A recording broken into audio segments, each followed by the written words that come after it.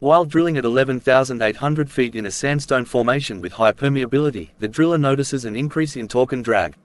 Circulation is maintained, but the drill string cannot be moved upward, indicating a possible differential sticking. The well is being drilled with a 14.2 ppg mud, while the formation pressure is estimated at 13.6 ppg equivalent. The difference between mud hydrostatic and formation pressure has created a strong differential pressure holding the bottom hole assembly against the wellbore wall. The driller initially considers applying heavy jarring to free the pipe, but the company man advises a more controlled approach to prevent bar damage.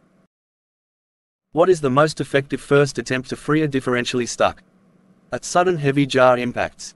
B. Gentle rotation and reciprocation. C. Tripping out immediately. D. Shutting down the pumps. Check the comments below for the correct answer and a full explanation.